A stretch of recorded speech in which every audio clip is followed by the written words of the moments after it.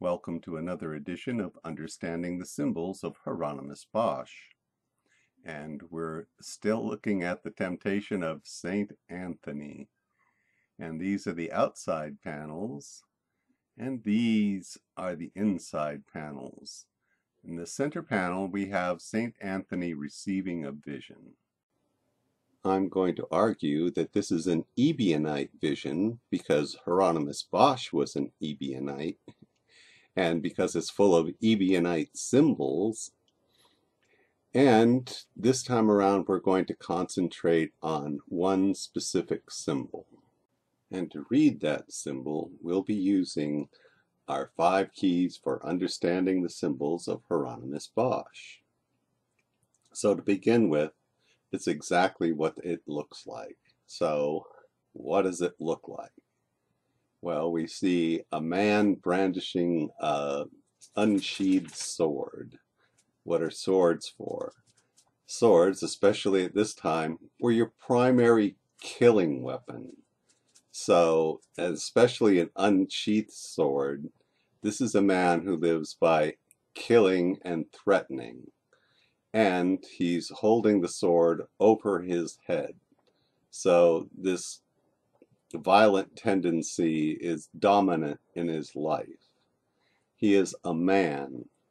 We can tell that because he is naked. He has no breasts. But he is wearing the hat of a woman. So this is a womanized man. There's actually no part of this little symbol is magic, so we don't have to worry about that. We can follow the money because a naked man has no money but needs money. And notice the negative. Notice that he's silhouetted against, he stands out around that rotten fruit behind him. And finally, he is in a basket. And now we can read the Bible. Does the Bible mention anyone in baskets? Yes, it does. We have 2 prominent people in baskets, and they're both pictured here. The most famous person in a basket was, of course, the baby Moses. And Bosch has added, sort of as a balance, the baby Moses to the composition. We see poor baby Moses being towed through the sewer and not having a good time of it at all. The other famous Bible personality that traveled in a basket was Paul. So we meet Paul at the stoning of Stephen, where he's aiding and abetting the murder. And after he's done this daylight murder, he then, on his own initiative, marches up to the high priest and asks for arrest warrant. And so apparently that's exactly what he does with comrades, goes to Damascus, and according to Paul, he meets Jesus there in the wilderness. But we know that's a lie, because Jesus said, "Do not believe anyone who tells you that they meet me in the wilderness." And so, because we are good Ebionites, we believe Jesus and reject Paul. So we know Paul wasn't converted in the wilderness. So what did happen? Well, here we have to rely on the Bible again, where it says, and Paul is speaking, and he says that he was convinced he ought to do all he could to oppose the name of Jesus. And he goes on to say, he did it with the authority of the chief priests. I put many saints in prison, and even they were condemned to death. And I frequently had them punished in the synagogues and made them blaspheme. In my raging fury to them, I even went to foreign cities to persecute them. So we know he went to the high priest. He got papers. He got papers to go to Damascus. And this is all very important because the high priest doesn't have jurisdiction in Damascus. And that's important to our basket story. So apparently, what Paul did, he was either a bounty hunter in the payroll of the high priest, because the high priest doesn't just hand out warrants to anybody who just walks up and casually asks for one. Uh, but he does have hired thugs and assassins. And Paul had just finished stoning Stephen with his buddies. And so it's possible that he was given money to find a certain person's, and he was giving letters of introduction to the synagogue in Damascus. But he was supposed to keep it quiet because they have no jurisdiction there. They cannot arrest people. It's out of their territory. And that is why when the local king found out, and probably Paul was ratted out by the Jews there who didn't want to cooperate. The Jews in Damascus, in fact, the rest of the world, resent the high priest in Jerusalem because the high priest was appointed by the Romans. He was a collaborator. And so that's one reason why they were living in Damascus. So it's very possible that when he went there to ask for their help, that instead they turned him into the local authorities. And when the local authorities found out he was there to kidnap people, they wanted to have a word with him. And so he had to escape in a basket. And it could be that Paul didn't actually have the high priest's permission to go out of the jurisdiction and stick his nose in Damascus. And now he's created an international incident which threatens the high priest's job. And the high priest is the sort of person who hires murderers and thugs like Paul. So Paul knows he's in terrible, terrible trouble. So at the time that Paul is lowered in the basket, he is naked. That is, he is a man without a country. So we have a man in a basket who is full of murderous rage, and he's running away like a girl. But now we come to the theological and heretical part of the story. We're going to be dealing with two timelines.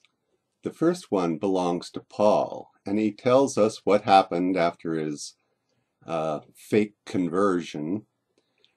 He says he did not go to Jerusalem. He says, but he went into Arabia and later returned to Jerusalem. No, Damascus. He says, only after 3 years did I go up to Jerusalem to confer with Cephas, that means Peter, and I stayed with him for 15 days, but I saw none of the other apostles except James. And then he has to add, I assure you before God that what I'm writing to you is no lie. And every time Paul says that he's writing something that isn't a lie, it is. And in this case, it's his conversion. But what you need to get is the timeline. That once he was converted, he did not go to Jerusalem. He went instead to Arabia. He went to Arabia for 3 years. He then returned to Damascus, and only then did he go to Jerusalem and meet Peter and James there. And he kind of stresses that he didn't learn anything while he was there.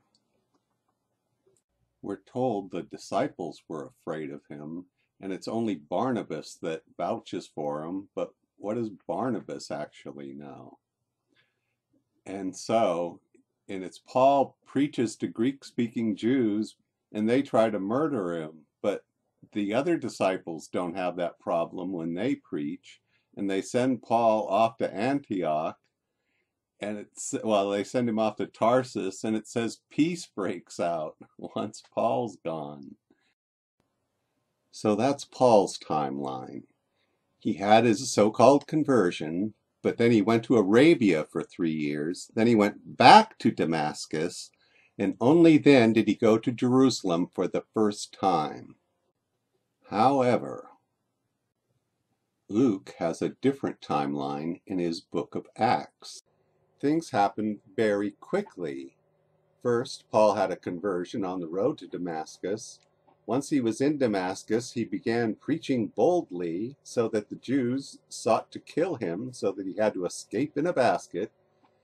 But then Barnabas introduced him in Jerusalem to the brothers there, where he apparently, by his own word, didn't mix much with the people that actually knew Jesus, but instead managed to get himself in a public argument at the temple, and again had to be hustled out of town.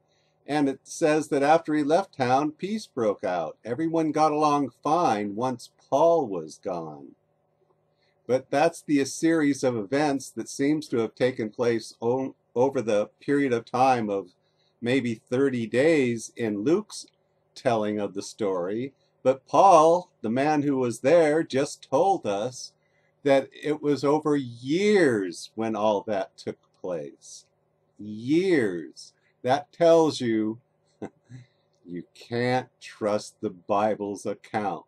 And there must be a different way to understand the story.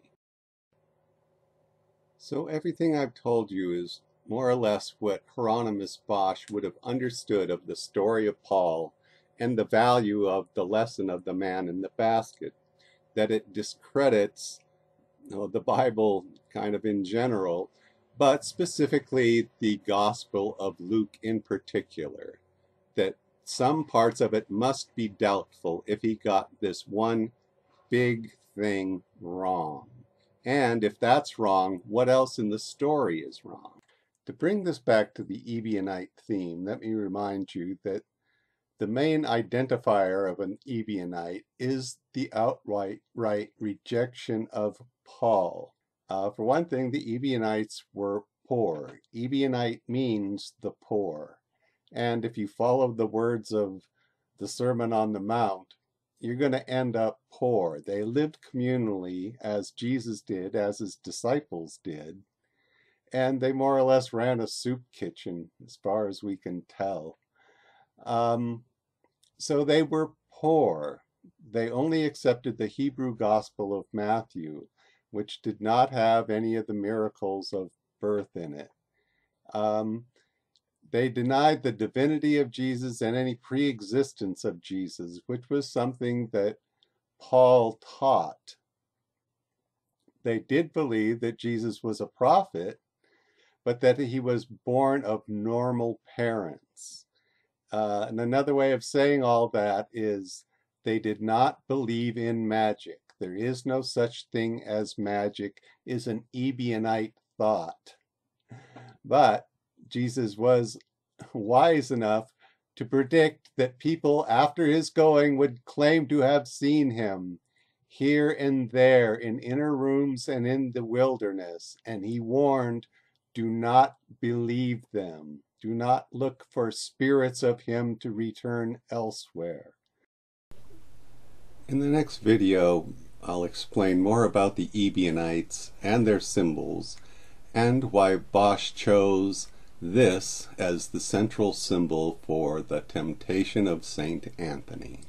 Anyway, I'm tired. Thanks for watching Understanding the Symbols of Hieronymus Bosch, and I'll leave you with one last symbol that you should be able to figure out for yourself by now.